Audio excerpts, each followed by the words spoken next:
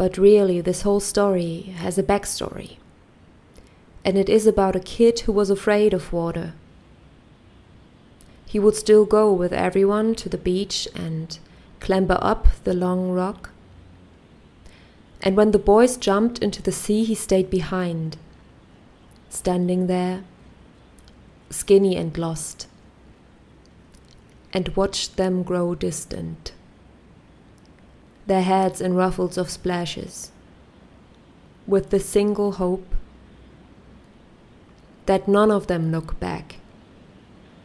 And then he would head for the nearby buildings, slashing thistle heads, helpless, different from everyone else here, resembling a copper string accidentally woven into a basket. You know this kid?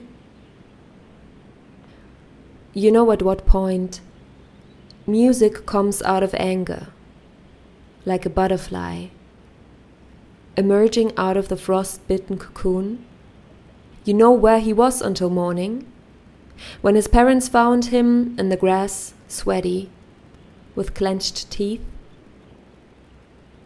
And tell me this: how much anger can a poem hold?